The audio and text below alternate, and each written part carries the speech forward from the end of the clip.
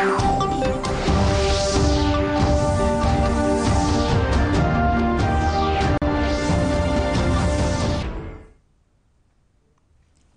பொதிகை செய்திகளுக்காக மெர்சி சந்திரன். தலைப்புச் செய்திகள். இந்தியா ஐரோப்பிய யூனியன் நாடுகளுக்கிடையே நாளை 15வது பொருளாதார ஒத்துழைப்பு மாநாடு. பிரதமர் நரேந்திர மோடி காணொலி காட்சி மூலம் பங்கேற்கிறார்.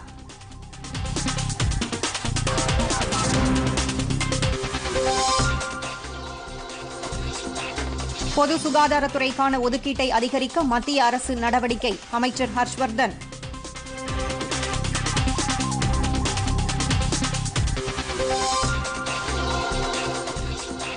பாட்னா எய்ம்ஸ் மருத்துவமனையில் கொரோனா தடுப்பூசி பரிசோதனை தொடங்கியது. தேர்வு செய்யப்பட்ட தன்னார்வலர்களுக்கு 2 முறை செலுத்தி பரிசோதிக்க திட்டம்.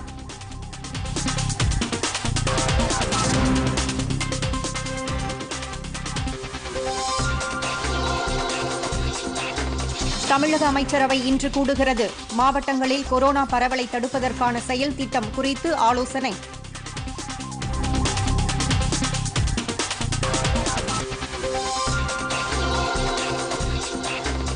கொரோனா தொற்றை சமாளிப்பதற்கான விரிவான செயல் திட்டத்தை உருவாக்க வேண்டும். சர்வதேச நாடுகளுக்கு உலக சுகாதார நிறுவனம் வலியுறுத்தல்.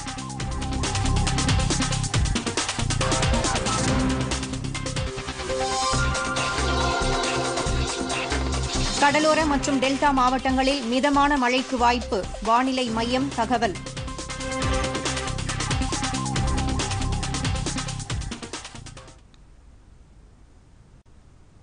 இனி விரிவான செய்திகள். இந்தியா ஐரோப்பிய யூனியன் நாடுகளுக்கு இடையேயான 15வது பொருளாதார ஒத்துழைப்பு மாநாடு நாளை நடைபெறுகிறது. கொரோனா தொற்றால் ஏற்பட்டுள்ள பாதிப்புகளால் இந்த மாநாடு காணொலி காட்சி மூலம் நடத்தப்படுகிறது.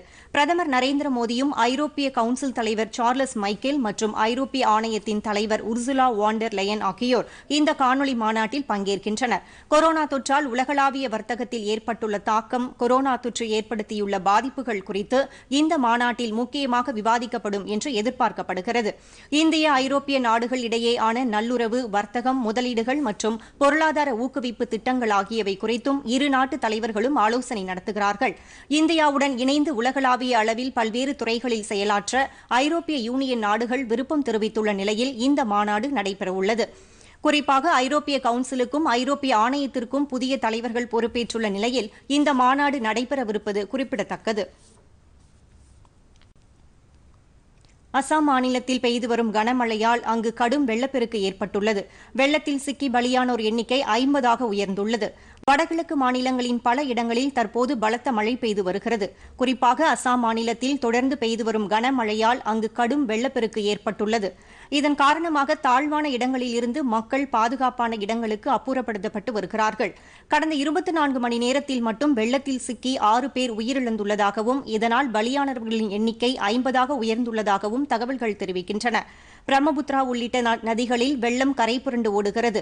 இந்த வெள்ளப்பெருக்கால் சுமார் 22 லட்சம் பேர் பாதிக்கப்பட்டுள்ளதாகவும் 1 லட்சம் ஹெக்டேர் விவசாய நிலங்கள் தண்ணீரில் மூழ்கியிருப்பதாகவும் தகவல்கள் தெரிவிக்கின்றன. தொடர்ந்து பெய்து வரும் மழையால் அம்மாநிலத்தில் 33 மாவட்டங்களில் வெள்ள நீர் சூழ்ந்துள்ளது. 2700 கிராமங்கள் தண்ணீரில் மூழ்கியுள்ளன. வெள்ளத்தால் பாதிக்கப்பட்ட மக்களுக்கு உதவுவதற்காக 480 நிவாரண முகாம்கள் அமைக்கப்பட்டுள்ளன. பொது சுகாதார செலவை 2025ஆம் ஆண்டுக்குள் மொத்த உள்நாட்டு உற்பத்தியில் 2.5% அதிகரிக்க அரசு திட்டமிட்டிருப்பதாக மத்திய சுகாதாரத்துறை அமைச்சர் ஹர்ஷ்வர்தன் தெரிவித்துள்ளார். மத்திய சுகாதார அமைச்சகம் 15வது நிதி ஆணையத்துடன் நேற்று ஆலோசனை நடத்தியது. இதில் பல்வேறு அம்சங்கள் குறித்து ஆலோசிக்கப்பட்டது. நாட்டின் பொது சுகாதார செலவை 2025ஆம் ஆண்டுக்குள் மொத்த உள்நாட்டு உற்பத்தியில் 2.5% உயர்த்த அரசு திட்டமிட்டிருப்பதாக அமைச்சர் ஹர்ஷ்வர்தன் தெரிவித்தார். பொது சுகாதார செலவில் ஆரம்ப சுகாதாரத்துறைக்கு 2/3 பங்கு நிதி ஒதுக்க வேண்டும் என ஹர்ஷ்வர்தன் வலியுறுத்தினார்.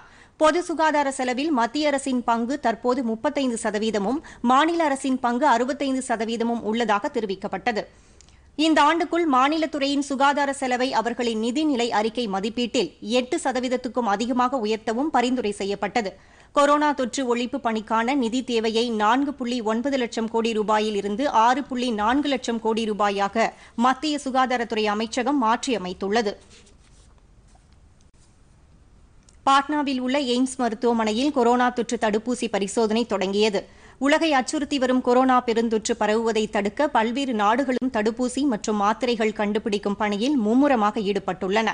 அந்த வகையில் புனேயில் உள்ள மத்திய அரசின் தேசிய தொற்றுநோய் ஆய்வு நிறுவனம் மற்றும் ஹைதராபாத்தை சேர்ந்த பாரத் பயோடெக் நிறுவனங்களுடன் இணைந்து இந்திய மருத்துவ ஆராய்ச்சி கவுன்சில் தயாரித்துள்ள கோவாக்சின் என்ற தடுப்பூசி விலங்குகளுக்கு செலுத்தப்பட்டு வெற்றிகரமாக பரிசோதிக்கப்பட்டுள்ளது.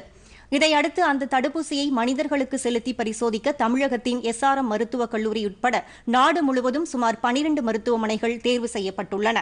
இவற்றில் ஒன்றான பீகார் மாநிலம் பாட்னாவில் உள்ள எய்ம்ஸ் மருத்துவமனையில் அந்த மருத்துவமனை நிர்வாகத்தால் தேர்வு செய்யப்பட்ட 10 தன்னார்வலர்களுக்கு கோவாக்சின் தடுப்பூசியை செலுத்தி பரிசோதிக்கும் பணி தொடங்கியுள்ளது. இந்த தடுப்பூசி செலுத்தப்பட்டு 14 நாட்களுக்கு பிறகு இரண்டாவது முறையாக மீண்டும் செலுத்தி பரிசோதிக்கப்படும். தடுப்பூசி செலுத்தப்பட்டவர்களின் உடல்நிலையை மருத்துவர்கள் தீவிரமாக கண்காணிக்க உள்ளனர். இதற்காக தனியாக ஒரு மருத்துவர் குழுவும் அமைக்கப்பட்டுள்ளது. தடுப்பூசி செலுத்தப்பட்டவர்களுக்கு ஏதாவது பாதிப்புகள், பக்க விளைவுகள் ஏற்படுகிறதா என்பதும் ஆய்வு செய்யப்பட உள்ளதாக இந்திய மருத்துவ ஆராய்ச்சி கவுன்சில் வட்டாரங்கள் தெரிவித்துள்ளன. நெடுஞ்சாலை பணிகளுக்கு பயன்படுத்தப்படும் கனரக இயந்திரங்களுக்கு பதிவு மற்றும் ஓட்டுநர் உரிமம் கேட்டு வற்புறுத்தக்கூடாது என்று மாநில அரசுகளை மத்திய அரசு அறிவுறுத்தியுள்ளது. இது தொடர்பாக மத்திய தரைவழி போக்குவரத்து மற்றும் நெடுஞ்சாலைத்துறை அமைச்சகம் வெளியிட்டுள்ள அறிக்கையில், நெடுஞ்சாலைகள் அமைக்கும் பணிகளில் ஈடுபடுத்தப்படும் கட்டுமான மற்றும் புனரமைப்பு கருவிகள் மற்றும் கனரக இயந்திரங்கள் ஆகியவை மோட்டார் வாகன சட்டத்தின் கீழ் வராது என்றும், இதனால் இத்தகைய கருவிகள் மற்றும் இயந்திரங்களுக்கு பதிவு மற்றும் ஓட்டுநர் உரிமம் கேட்டு வற்புறுத்தக்கூடாது என்றும் தெரிவிக்கப்பட்டுள்ளது.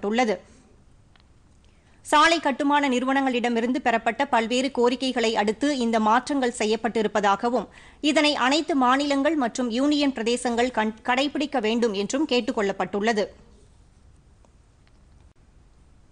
ஹரியானா மாநிலத்தில் மேற்கொள்ளப்படவிருக்கும் பல்வேறு தேசிய நெடுஞ்சாலை திட்டப் பணிகளை மத்திய அமைச்சர் நிதின் கட்கரி இன்று தொடங்கி வைக்கிறார். ஹரியானா மாநிலத்தில் 20,000 கோடி ரூபாய் செலவில் மிகப்பெரிய பொருளாதார வழித்தடம் அமைக்கப்படுகிறது. தேசிய நெடுஞ்சாலை 334B என்று பெயரிடப்பட்டுள்ள இந்த 4 வழி நெடுஞ்சாலை திட்டம் ரோஹானா ஜார்ஜர் இடையே 35 கிலோமீட்டர் நீளத்திற்கு அமைக்கப்படுகிறது. இந்த திட்டத்தில் தொடர்புடைய இதர திட்டப் பணிகளை மத்திய நெடுஞ்சாலைத்துறை அமைச்சர் நிதின் கட்கரி இன்று காணொலி காட்சி மூலம் தொடங்கி வைக்கிறார். மேலும் இஸ்மாயில்பூரில் இருந்து நர்னால் வரை 227 கிலோமீட்டர் தூரத்திற்கு 8,500 கோடி ரூபாய் செலவில் அமைக்கப்படவிருக்கும் 6 வழி பசுமை விரைவு சாலை திட்டத்திற்கான பணிகளுக்கும் மத்திய அமைச்சர் நிதின் கட்கரி இன்று அடிக்கல் நாட்டுகிறார். நாடாளுமன்றத்திற்கு புதிய கட்டிடம் கட்டுவதை எதிர்த்து தொடரப்பட்டுள்ள வழக்கு விசாரணையை உச்சநீதிமன்றம் வரும் 17ஆம் தேதிக்கு ஒத்திவைத்துள்ளது. ஆங்கிலேயர் காலத்தில் கட்டப்பட்ட தற்போதைய நாடாளுமன்ற கட்டட வளாகம் போதுமானதாக இல்லாததாலும், எதிர்கால தேவைகளை கருத்தில் கொண்டும் சென்ட்ரல் விஸ்தா என்ற பெயரில் நாடாளுமன்றத்திற்கு புதிய வளாகம் ஒன்றை கட்ட மத்திய அரசு திட்டமிட்டுள்ளது. குடியரசுத் தலைவர் மாளிகையில் இருந்து இந்தியா கேட் வரையிலான 3 கிலோமீட்டர் தொலைவு வரை உள்ள 86 ஏக்கர் பரப்பளவில் சுமார் 20,000 கோடி ரூபாய் மதிப்பீட்டில் அமையவுள்ள சென்ட்ரல் விஸ்தாவில் நாடாளுமன்ற கட்டிடங்களுடன் பல்வேறு அரசு துறைகளுக்கான அலுவலகங்களும் ஒருங்கிணைந்து அமையவுள்ளன. இது தொடர்பான வழக்கை விசாரித்த தில்லி உயர்நீதிமன்றம் சென்ட்ரல் விஸ்தா கட்டுவதை அனுமதிப்பதற்கான மாஸ்டர் பிளானை தில்லி வளர்ச்சி ஆணையம் மேற்கொள்ள உள்ள மாற்றங்கள் அறிவிக்கப்படும் வரை அது பற்றிய விவரங்களை நீதிமன்றத்தில் சமர்ப்பிக்க தேவையில்லை என தீர்ப்பளித்திருந்தது. இதை எதிர்த்து தாக்கல் செய்யப்பட்ட மனு உள்ளிட்ட பல்வேறு மனுக்களை கடந்த மாதம் விசாரித்த உச்சநீதிமன்றம், கட்டுமான பணி தொடர்பாக மத்திய அரசு எந்தவொரு நடவடிக்கையும் மேற்கொண்டாலும் அதற்கான பொறுப்பு அரசையே சாரும் என்று தெரிவித்திருந்தது. இந்நிலையில் இந்த வழக்கு நீதிபதி AM கன்வீல்கர் தலைமையிலான அமர்வு முன்னிலையில் விசாரணைக்கு வந்தபோது இந்த வழக்கு விசாரணையை வருகிற 17ஆம் தேதிக்கு ஒத்திவைத்து நீதிபதி உத்தரவிட்டார். சத்தீஸ்கர் மாநிலம் ராஜ்னன்கான் என்ற இடத்தில் நக்சலைட்டுகள் பதுக்கி வைத்திருந்த ஏராளமான ஆயுதங்கள், வெடிமருந்துகள் மற்றும் வயர்லெஸ் கருவிகளை பாதுகாப்பு படையினர் கைப்பற்றினார்கள். ராஜ்னன்கான் பகுதியில் கடந்த ஜூன் 30ஆம் தேதி நடத்தப்பட்ட என்கவுண்டர் தாக்குதலில் காயமடைந்த நக்சல் தீவிரவாதியிடம் நடத்தப்பட்ட விசாரணையில் இந்த ஆயுத பதுக்கல் குறித்து தெரியவந்தது. இதனை அடுத்து அந்த இடத்தை சோதனையிட்ட பாதுகாப்பு படையினர் அங்கிருந்து ஏராளமான ஆயுதங்களை கைப்பற்றினார்கள். 2 பெட்டிகள் முழுவதும் 975 துப்பாக்கி தோட்டாக்கள், தானியங்கி துப்பாக்கிகள், 6 கையெறி குண்டுகள், 12 வாக்கி டாக்கி கருவிகள் ஆகியவை கைப்பற்றப்பட்டுள்ளதாக ராஜ்னன்கான் மாவட்ட காவல்துறை கண்காணிப்பாளர் ஜிதேந்திரா சுக்லா தெரிவித்துள்ளார். கேரளாவில் தங்க கடத்தல் விவகாரம் தொடர்பாக கைது செய்யப்பட்டுள்ளவர்களில் ஸ்வப்னா சுரேஷ் மற்றும் சந்தீப் நாயர் ஆகியோரை 8 நாட்கள் காவலில் எடுத்து தேசிய புலனாய்வு முகமை விசாரணை நடத்துகிறது. திருவனந்தபுரத்தில் உள்ள ஐக்கிய அரபு எமிரேட்ஸ் தூதரக முகவரிக்கு வந்த பார்சலில் 30 கிலோ கடத்தல் தங்கம் இருந்தது சுங்கத்துறை அதிகாரிகளால் கண்டுபிடிக்கப்பட்டது. இந்த கடத்தல் சம்பவத்தில் முக்கிய குற்றவாளிகளாக கருதப்படும் ஸ்வப்னா சுரேஷ் மற்றும் சந்தீப் நாயர் ஆகியோரை தேசிய புலனாய்வு முகமை அதிகாரிகள் பெங்களூருவில் கைது செய்தனர். இந்த வழக்கில் இதுவரை 4 பேர் கைது செய்யப்பட்டுள்ளனர். இது தொடர்பாக தேசிய புலனாய்வு முகமை ஐக்கிய அரபு எமிரேட்ஸின் ஆவணங்களை போலியாக தயாரித்து பயன்படுத்தியதாகவும் கடத்தல் தங்கம் தீவிரவாத நடவடிக்கைகளுக்கு பயன்படுத்தப்பட்டுள்ளதாகவும் வழக்கு பதிவு செய்துள்ளது. இந்நிலையில் கைது செய்யப்பட்ட ஸ்வப்னா சுரேஷ் மற்றும் சந்தீப் நாயர் ஆகியோரை 8 நாட்கள் காவலில் எடுத்து விசாரிக்க தேசிய புலனாய்வு முகமைக்கு சிறப்பு நீதிமன்றம் அனுமதி வழங்கியுள்ளது. இதன்படி அவர்களை ஜூலை 21ஆம் தேதி வரை தேசிய புலனாய்வு முகமை காவலில் எடுத்து விசாரிக்க உள்ளது. இதனிடையே இந்த கடத்தல் சம்பவத்தில் தொடர்புடைய குற்றவாளிகளை பாதுகாக்க அரசு எந்தவித முயற்சிகளையும் மேற்கொள்ளாது என்று கேரள முதலமைச்சர் பினராயி விஜயன் உறுதிபட தெரிவித்துள்ளார். தேசிய புலனாய்வு முகமை மேற்கொள்ளும் விசாரணைக்கு கேரள அரசு முழு ஒத்துழைப்பு அளிக்கும் என்றும் இது தொடர்பாக முதலமைச்சர் அலுவலகத்தில் விசாரணை மேற்கொள்ள வேண்டும் என்றும் அவசியம் ஏற்பட்டாலும் புலனாய்வு அதிகாரிகள் விசாரணை நடத்தி கொள்ளலாம் என்றும் அவர் தெரிவித்துள்ளார்.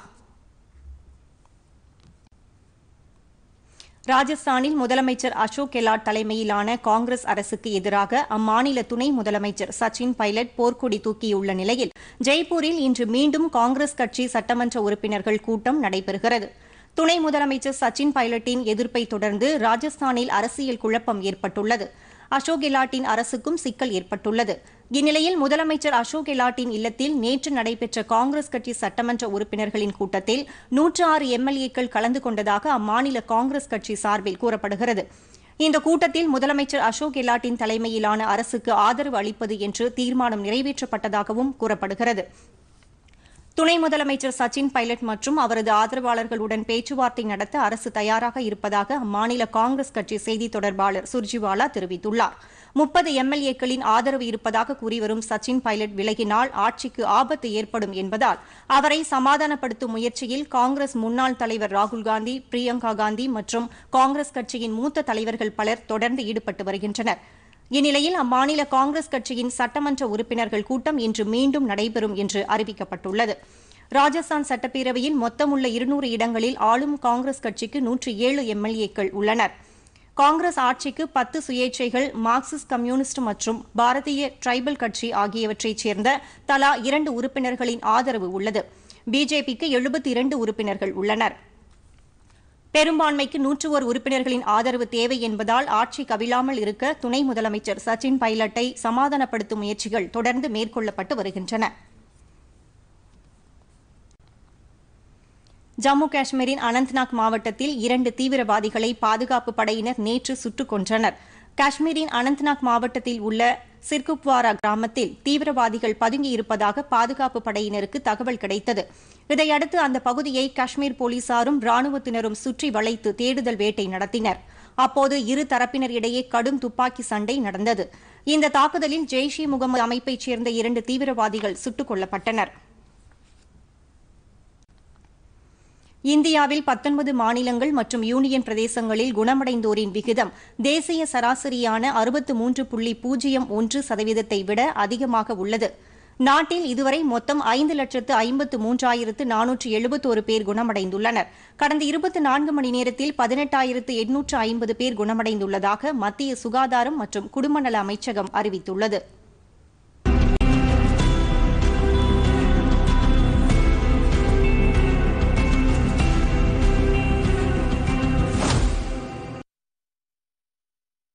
நாடு முழுவதும் கொரோனா தொற்றால் பாதிக்கப்பட்டவர்களின் எண்ணிக்கை 9,06,752 அதிகரித்துள்ளதாக மத்திய சுகாதாரத்துறை தெரிவித்துள்ளது. ஒரே நாளில் 28,498 பேருக்கு புதிதாக தொற்று உறுதி செய்யப்பட்டுள்ளது. அதேவேளையில் இந்நோய் தொற்றிலிருந்து 5,71,460 பேர் பூரண குணமடைந்து வீடு திரும்பியுள்ளனர். 3,11,565 பேர் சிகிச்சை பெற்று வருகின்றனர். நாட்டில் அதிகபட்சமாக மகாராஷ்டிர மாநிலத்தில் 2,60,924 பேர் பாதிக்கப்பட்டு 10,482 பேர் உயிரிழந்துள்ளனர். 1,44,507 பேர் குணமடைந்துள்ளனர். தலைநகர் தில்லியில் 1,13,740 பேர் பாதிக்கப்பட்டு 3,411 பேர் உயிரிழந்துள்ளனர். 91,312 பேர் குணமடைந்துள்ளனர். குஜராத்தில் 42,722 பேர் பாதிக்கப்பட்டு 2,055 பேர் உயிரிழந்துள்ளனர். 29,770 பேர் குணமடைந்துள்ளனர். உத்தரப்பிரதேசத்தில் 38,130 பேர் பாதிக்கப்பட்டு 955 பேர் உயிரிழந்துள்ளனர். 24,203 பேர் குணமடைந்துள்ளனர். கர்நாடகாவில் 41,581 பேர் பாதிக்கப்பட்டு 757 பேர் உயிரிழந்துள்ளனர். 16,248 பேர் குணமடைந்துள்ளனர். தெலங்கானாவில் 36,221 பேர் பாதிக்கப்பட்டு 365 பேர் உயிரிழந்தனர். 23,679 பேர் குணமடைந்துள்ளனர். ஆந்திராவில் 31,303 பேர் பாதிக்கப்பட்டு 365 பேர் உயிரிழந்தனர். 16,464 பேர் குணமடைந்துள்ளனர். கேரளாவில் 8,322 பேர் பாதிக்கப்பட்டு 33 பேர் உயிரிழந்தனர். 4,257 பேர் குணமடைந்துள்ளனர். தமிழகத்தில் மேலும் 4,328 பேருக்கு கொரோனா தொற்று உறுதி செய்யப்பட்டுள்ளது. இதையடுத்து ஒட்டுமொத்த பாதிப்பு எண்ணிக்கை 1,42,798 உயர்ந்துள்ளது. நேற்று ஒரே நாளில் 3,035 பேர் குணமடைந்ததை அடுத்து ஒட்டுமொத்தமாக 92,567 பேர் கொரோனா தொற்றிலிருந்து விடுபட்டு வீடு திரும்பியுள்ளனர். தற்போது மாநிலம் முழுவதும் 48,196 பேர் சிகிச்சை பெற்று வருகின்றனர். நேற்று உயிரிழந்த 66 நபர்களையும் சேர்த்து உயிரிழப்பு எண்ணிக்கை 2,032 அதிகரித்துள்ளது. மாநிலத்திலேயே அதிகபட்சமாக சென்னையில் பாதிக்கப்பட்டோரின் எண்ணிக்கை 78,573 உள்ளது. இதில் 60,694 பேர் குணமடைந்துள்ள நிலையில் தற்போது 16,601 பேர் சிகிச்சை பெற்று வருகின்றனர். 1,277 பேர் உயிரிழந்துள்ளனர். சென்னையின் புறநகர் மாவட்டங்களான காஞ்சிபுரத்தில் 352 பேருக்கும், திருவள்ளூரில் 337 பேருக்கும், செங்கல்பட்டில் 219 பேருக்கும் நேற்று தொற்று கண்டறியப்பட்டுள்ளது. மதுரையில் 464 பேருக்கும், கன்னியாகுமரியில் 174 பேருக்கும் இன்று தொற்று உறுதி செய்யப்பட்டுள்ளது. நேற்று பாதிக்கப்பட்டோரின் எண்ணிக்கை 4,328 இருந்தாலும் இதுவரை இல்லாத அளவுக்கு ஒரே நாளில் 43,548 பேருக்கு பரிசோதனையும் மேற்கொள்ளப்பட்டுள்ளது. சிறிய இடைவேளைக்கு பிறகு செய்திகள் தொடரும். பொதிகை செய்தி பிரிவு வழங்கும் புதிய வெளிச்சம்.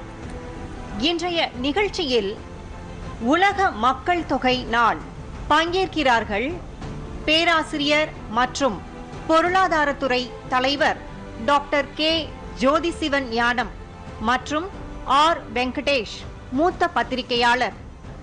சந்திக்கிறார் என் ஜெகநாத். இன்று இரவு 7:30 மணிக்கு நமது பொதிகையில் காணத் தவறாதீர்கள். புதிய வெளிச்சம். செய்திகள் தொடர்கின்றன. தமிழக முதலமைச்சர் எடப்பாடி பழனிசாமி தலைமையில் அமைச்சரவை கூட்டம் இன்று நடைபெறுகிறது. தமிழகத்தில் கொரோனா தொற்றை தடுக்க தமிழக அரசு தீவிர நடவடிக்கையை மேற்கொண்டு வருகிறது. இந்நிலையில் தமிழக அமைச்சரவை கூட்டம் தமிழக முதலமைச்சர் எடப்பாடி பழனிசாமி தலைமையில் இன்று மாலை 5 மணிக்கு தலைமைச் செயலகத்தில் நடைபெறுகிறது. இதில் தமிழகத்தில் தொடங்கப்பட உள்ள புதிய தொழில்கள், பிறப்பிக்க வேண்டிய அவசர சட்டங்கள், கொரோனா தடுப்பு சிறப்பு பணிகள், ஊரடங்கு தளர்வுகள் குறித்து விவாதிக்கப்பட உள்ளது. குறிப்பாக மாவட்டங்களில் கொரோனா தொற்றை தடுக்க மேற்கொள்ள வேண்டிய நடவடிக்கைகள் குறித்து முக்கியமாக ஆலோசிக்கப்படும் என்று தெரிகிறது. தமிழக முதல்வர் எடப்பாடி பழனிசாமிக்கு கொரோனா தொற்று இல்லை என உறுதி செய்யப்பட்டதாக தமிழக அரசு தெரிவித்துள்ளது. இதுகுறித்து செய்தி மக்கள் தொடர்புத்துறை வெளியிட்டுள்ள அறிக்கையில், முதலமைச்சரின் முகாம் அலுவலகத்தில் பணியாற்றுபவர்களுக்கு நேற்று கொரோனா பரிசோதனை நடத்தப்பட்டதாகவும், இதில் முதல்வர் எடப்பாடி பழனிசாமிக்கு கொரோனா தொற்று பாதிப்பு இல்லை என்பது உறுதி செய்யப்பட்டதாகவும் தெரிவிக்கப்பட்டுள்ளது.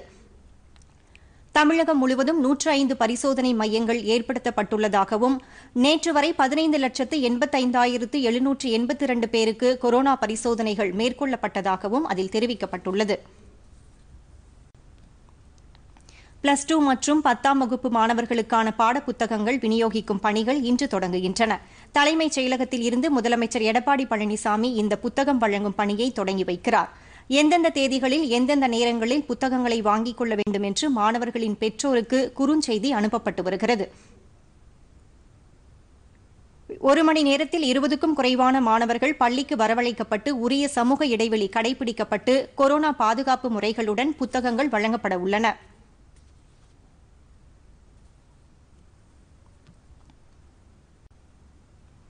ஒவ்வொரு குடும்பத்திற்கும் 5000 ரூபாய் பண உதவி, கூட்டுறவு கடன்கள் ரத்து, மின் கட்டண சலுகை உள்ளிட்ட ஆக்கப்பூர்வமான நடவடிக்கைகளை மேற்கொள்ள வேண்டும் என்று தமிழக அரசுக்கு திமுக தலைவர் மு.க.ஸ்டாலின் வலியுறுத்தியுள்ளார்.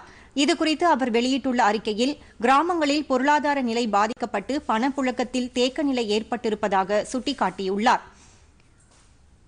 முன்னெச்சரிக்கை நடவடிக்கைகளை முன்கூட்டியே எடுக்காததால் மாவட்டங்களில் கொரோனா பெரும் பாதிப்பை ஏற்படுத்தி வருவதாக அவர் கவலை தெரிவித்துள்ளார். இந்த சூழலில் இன்று கூடும் தமிழக அமைச்சரவையில் மக்களுக்கு 5000 ரூபாய் பண உதவி வழங்குவது, கூட்டுறவு சங்கங்களில் உள்ள நகை கடன்கள், விவசாய கடன்களை ரத்து செய்வது, கொரோனா காலத்தில் வீட்டு பயன்பாட்டிற்கான மின் கட்டணத்தில் சலுகை அறிவிப்பது ஆகிய மக்களுக்கு நலன் தரும் முடிவுகளை எடுக்க வேண்டும் என்றும் அவர் கோரிக்கை விடுத்துள்ளார். சிறு குறு மற்றும் நடுத்தர தொழில் நிறுவனங்களுக்கு மின் கட்டணத்தில் சலுகை அளிப்பது, மாணவர்களின் அனைத்து செமஸ்டர் தேர்வுகளை ரத்து செய்வது ஆகிய நடவடிக்கைகளை மேற்கொள்ள வேண்டும் என்றும் முதலமைச்சர் எடப்பாடி பழனிசாமியை மு.க.ஸ்டாலின் வலியுறுத்தியுள்ளார். எம்எல்ஏ பதவி பறிக்கப்பட்டதை அடுத்து காங்கிரஸ் கட்சியில் இருந்து நீக்கப்பட்ட புதுச்சேரி பாகூர் முன்னாள் சட்டமன்ற உறுப்பினர் தனவேலு தாக்கல் செய்த வழக்கில் 4 வாரங்களுக்குள் பதிலளிக்க கோரி புதுவை சட்டப்பேரவைத் தலைவர் தேர்தல் ஆணையத்திற்கு சென்னை உயர்நீதிமன்றம் உத்தரவிட்டுள்ளது. காங்கிரஸ் சார்பில் வெற்றி பெற்ற தனவேலு தொகுதியில் அரசு சார்பில் வளர்ச்சிப் பணிகள் நடைபெறவில்லை என்று ஆளும் கட்சிக்கு எதிராக குற்றச்சாட்டுகளை கூறி வந்தார். இதையடுத்து கடந்த ஜனவரி 19ஆம் தேதி தனவேலு காங்கிரஸ் கட்சியிலிருந்து தற்காலிகமாக நீக்கப்பட்டார். இதன் தொடர்ச்சியாக அவரது எம்எல்ஏ பதவியை பறிக்கும்படி அரசு கொறடா சட்டப்பேரவைத் தலைவரிடம் ஜனவரி 30ஆம் தேதி மனு கொடுத்தார். கடந்த 10ஆம் தேதி தனவேலுவின் எம்எல்ஏ பதவியை பறித்து சட்டப்பேரவைத் தலைவர் சிவக்கொழுந்து உத்தரவிட்டார். இதையடுத்து தேர்தல் ஆணையத்தின் சார்பில் பாகூர் தொகுதி காலியாக இருப்பதாக அறிவிக்கப்பட்டது. சட்டப்பேரவைத் தலைவரின் இந்த உத்தரவை எதிர்த்து தனவேலு தாக்கல் செய்த மனு சென்னை உயர்நீதிமன்ற நீதிபதி ரவிச்சந்திரபாபு முன் இன்று விசாரணைக்கு வந்தது. அப்போது தனவேலு தரப்பில் செய்திகள் மற்றும் டிவிடி ஆகியவற்றின் அடிப்படையில் தம்மீது புகார் அளிக்கப்பட்டதாகவும் தம்மீதான குற்றச்சாட்டுகள் நிரூபிக்கப்படவில்லை என்றும் தெரிவிக்கப்பட்டது. எனவே தேர்தல் ஆணையம் எந்த முடிவும் எடுக்கக்கூடாது என்று உத்தரவிடுமாறு கோரிக்கை விடப்பட்டது. சட்டப்பேரவைத் தலைவர் தரப்பில் ஆஜரான வழக்கறிஞர் எம்எல்ஏ பதவி பறிக்கப்பட்டதன் அடிப்படையில் தொகுதி காலியாக இருப்பதாக தேர்தல் ஆணையம் அறிவித்துவிட்டதால் இதில் இடைக்கால உத்தரவு பிறப்பிக்க தேவையில்லை என்று வாதிட்டார். இந்த மனு மீது 4 வாரங்களில் பதிலளிக்கும்படி புதுச்சேரி சட்டப்பேரவைத் தலைவர் மற்றும் தேர்தல் ஆணையத்திற்கு நோட்டீஸ் அனுப்ப நீதிபதி உத்தரவிட்டார். பொது ஊரடங்கின் போது விதிமுறைகளை மீறியதாக கடந்த 24 மணி நேரத்தில் 600க்கும் மேற்பட்ட வழக்குகள் பதிவு செய்யப்பட்டிருப்பதாக சென்னை காவல்துறை ஆணையர் தெரிவித்துள்ளார். இதுகுறித்து சென்னை காவல்துறை வெளியிட்டுள்ள செய்தியில், கொரோனா தடுப்பு நடவடிக்கைகளாக நாடு முழுவதும் குற்றவியல் நடைமுறை சட்டம் பிரிவு 144 கீழ் தடை உத்தரவு பிறப்பிக்கப்பட்டுள்ளதாக சுட்டிக்காட்டப்பட்டுள்ளது. தடை உத்தரவை மீறுவோர் மீது நடவடிக்கை எடுக்க சென்னை முழுவதும் சோதனைச் சாவடிகளை அமைத்து காவல்துறையினர் சோதனை மேற்கொண்டு வருகின்றனர். இந்நிலையில் சென்னையில் நேற்று காலை 6 மணி முதல் இன்று காலை 6 மணி வரை தடை உத்தரவை மீறியதாக 651 வழக்குகள் பதிவு செய்யப்பட்டுள்ளதாகவும் 20 இருசக்கர வாகனங்கள் பறிமுதல் செய்யப்பட்டுள்ளதாகவும் குறிப்பிடப்பட்டுள்ளது. சற்று முன் கிடைத்த செய்தி. ராஜஸ்தானில் காங்கிரஸ் அரசுக்கு ஏற்பட்டுள்ள நெருக்கடியின் தொடர்ச்சியாக அம்மாநில துணை முதலமைச்சர் மற்றும் பிரதேச காங்கிரஸ் கமிட்டி தலைவர் பதவியில் இருந்து சச்சின் பைலட் நீக்கப்பட்டுள்ளார். முதலமைச்சர் அசோக் கெலாட் ஆளுநர் கல்ராஜ் மிஸ்ராவை சந்தித்து பேசியதைத் தொடர்ந்து காங்கிரஸ் செய்தித் தொடர்பாளர் ரன்தீப் சுர்ஜிவாலா இதனை தெரிவித்துள்ளார். மேலும் சச்சின் பைலட் ஆதரவாளர்களான விஸ்வேந்திர சிங் மற்றும் ரமேஷ் மீனா ஆகிய 2 அமைச்சர்களும் அமைச்சரவையில் இருந்து நீக்கப்பட்டிருப்பதாகவும் அவர் கூறியுள்ளார். காஷ்மீர் சுற்றுலா தலங்களை இன்று முதல் படிப்படியாக திறப்பதற்கான வழிகாட்டுதல்களை ஜம்மு காஷ்மீர் அரசு வெளியிட்டுள்ளது. கொரோனா தொற்று காரணமாக காஷ்மீரில் சுற்றுலாத்துறை கடந்த சில மாதங்களாக முடங்கிய நிலையில் இருந்தது. தற்போது அங்கு நிலைமை ஓரளவு கட்டுக்குள் வந்துள்ளதால் சுற்றுலா தலங்களை இன்று முதல் படிப்படியாக திறக்க ஜம்மு காஷ்மீர் அரசு முடிவு செய்துள்ளது. முதல் கட்டமாக விமானம் மூலம் வரும் சுற்றுலா பயணிகளை அனுமதிக்க முடிவு செய்யப்பட்டுள்ளது. சுற்றுலா பயணிகளுக்கான வழிகாட்டு நெறிமுறைகளும் வெளியிடப்பட்டுள்ளன. காஷ்மீர் வருபவர்கள் விடுதிகளில் ஏற்கனவே முன்பதிவு செய்திருக்க வேண்டும் என்றும் திரும்பி செல்வதற்கான விமான டிக்கெட்டுகளையும் சுற்றுலா பயணிகள் முன்கூட்டியே பதிவு செய்திருக்க வேண்டும் என்றும் தெரிவிக்கப்பட்டுள்ளது. சுற்றுலா பயணிகள் அனைவருக்கும் கொரோனா பரிசோதனை மேற்கொள்வது கட்டாயமாக்கப்பட்டுள்ளது. 65 வயதுக்கும் மேற்பட்டோர் சுற்றுலாவை தவிர்க்க வேண்டும் என்றும் அறிவுறுத்தப்பட்டுள்ளது. சர்வதேச அளவில் கொரோனா தொற்றால் இதுவரை 1,32,28,000க்கும் மேற்பட்டோர் பாதிக்கப்பட்டுள்ளனர். இதில் 5,74,962 பேர் உயிரிழந்தனர். இதற்கிடையே 76,91,000க்கும் மேற்பட்டோர் குணமடைந்துள்ளனர்.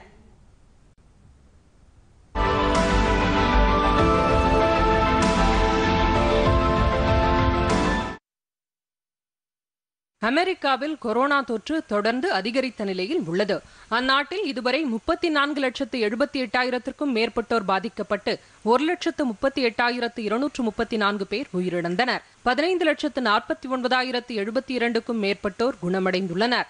பிரேசிலில் 18,87,959க்கும் மேற்பட்டோர் பாதிக்கப்பட்டு 72,921 பேர் உயிரிழந்தனர். 12,13,512 பேர் குணமடைந்துள்ளனர். ரஷ்யாவில் 7,33,000க்கும் மேற்பட்டோர் பாதிக்கப்பட்டு 11,439 பேர் உயிரிழந்தனர்.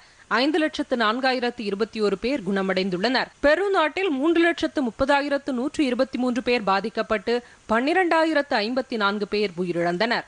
2,21,008 பேர் குணமடைந்துள்ளனர். ஸ்பெயினில் 3,03,033 பேர் பாதிக்கப்பட்டு 28,406 பேர் உயிரிழந்தனர். மெக்சிகோவில் 2,99,250 பேர் பாதிக்கப்பட்டு 35,006 பேர் உயிரிழந்தனர். 1,84,264க்கும் மேற்பட்டோர் குணமடைந்துள்ளனர். இங்கிலாந்தில் 2,90,133 பேர் பாதிக்கப்பட்டு 44,830 பேர் உயிரிழந்ததாக தகவல்கள் தெரிவிக்கின்றன. உலகம் முழுவதும் கொரோனா தொற்றால் நிலைமை மோசமடைவதால் தொற்றை சமாளிக்க தேவையான விரிவான யுக்திகளை வகுப்பதில் உலக நாடுகள் முனைப்பு காட்ட வேண்டும் என உலக சுகாதார நிறுவனம் வலியுறுத்தியுள்ளது. கொரோனா நிலவரம் உலகளவில் மோசமடைந்து வருவதாகவும் மீண்டும் பழைய இயல்பு நிலைக்கு திரும்பும் வாய்ப்புகள் தெரியவில்லை என்றும் உலக சுகாதார நிறுவனம் எச்சரிக்கை விடுத்துள்ளது. உலக சுகாதார நிறுவனத்தின் தலைமை இயக்குநர் டெட்ராஸ் கெப்ரியாசிஸ் அளித்த பேட்டியில் பல நாடுகளில் கொரோனா பரவல் நிலைமை மோசமடைந்து வருவதாக தெரிவித்துள்ளார். கொரோனா தொற்றை சமாளிக்க விரிவான யுக்திகளை உலக நாடுகள் வகுக்க வேண்டும் என்றும் அவர் அழைப்பு விடுத்துள்ளார். உலக அளவில் புதிதாக தொற்று ஏற்பட்டவர்களில் கிட்டத்தட்ட பாதி பேர் அமெரிக்காவில் உள்ளதாகவும் அவர் குறிப்பிட்டுள்ளார். உலகிலேயே அமெரிக்காவில்தான் அதிக அளவிலான கொரோனா பரிசோதனை நடத்தப்படுவதாக அந்நாட்டு அதிபர் டொனால்டு டிரம்ப் தெரிவித்துள்ளார். அமெரிக்காவில் 34 லட்சத்துக்கும் அதிகமானோருக்கு கொரோனா பாதிப்பு ஏற்பட்டுள்ளது. இதுவரை 1,37,000க்கும் மேற்பட்டோர் கொரோனாவுக்கு பலியாகியுள்ளனர். இந்நிலையில் வெள்ளை மாளிகையில் அமெரிக்க அதிபர் டிரம்ப் நேற்று அளித்த பேட்டியில் உலகிலேயே அமெரிக்காவில்தான் கொரோனா பரிசோதனை அதிக அளவில் மேற்கொள்ளப்படுகிறது என்றும் அவர் கூறியுள்ளார். பரிசோதனைகள் அதிக அளவில் மேற்கொள்வதால் கொரோனா தொற்று பாதிப்பு எண்ணிக்கை அதிக அளவு வெளிப்படுவதாகவும் டிரம்ப் கூறியுள்ளார்.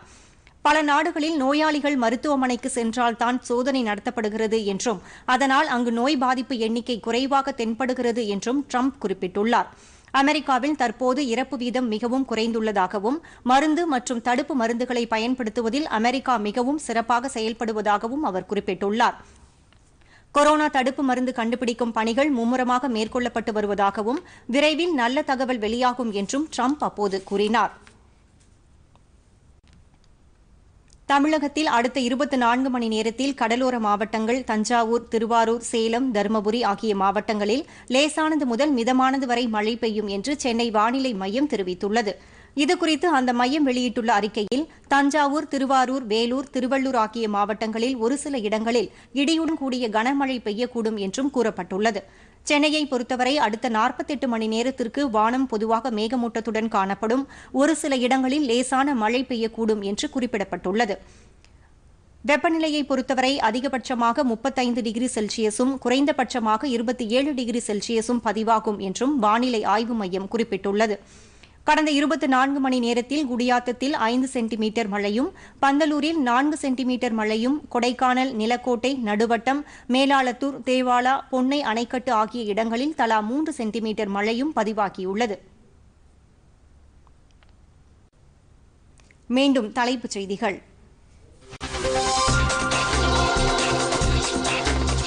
இந்தியா ஐரோப்பிய யூனியன் நாடுகளுக்கிடையே நாளை 15வது பொருளாதார ஒத்துழைப்பு மாநாடு. பிரதமர் நரேந்திர மோடி காணொலி காட்சி மூலம் பங்கேற்கிறார்.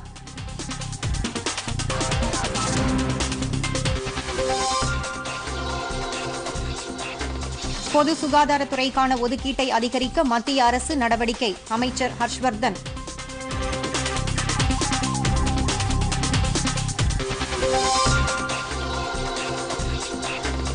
பாட்னா எய்ம்ஸ் மருத்துவமனையில் கொரோனா தடுப்பூசி பரிசோதனை தொடங்கியது.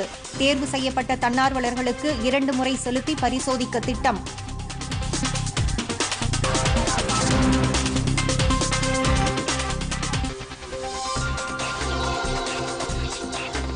தமிழக அமைச்சரவை இன்று கூடுகிறது. மாவட்டங்களில் கொரோனா பரவலை தடுப்பதற்கான செயல் திட்டம் குறித்து ஆலோசனை.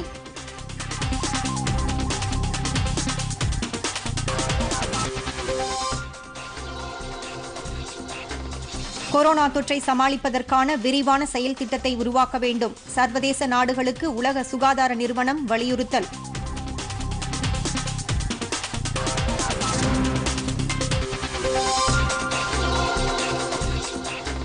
கடலோர மற்றும் டெல்டா மாவட்டங்களில் மிதமான மழைக்கு வாய்ப்பு. வானிலை மையம் தகவல்.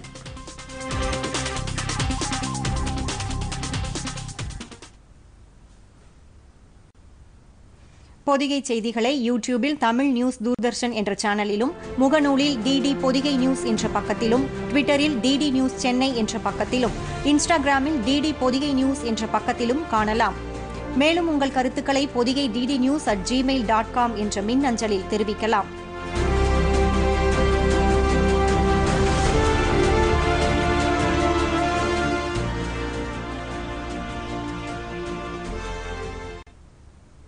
இத்துடன் செய்திகள் நிறைவடைகின்றன. மீண்டும் செய்திகள் மாலை 5 மணிக்கு. வணக்கம்.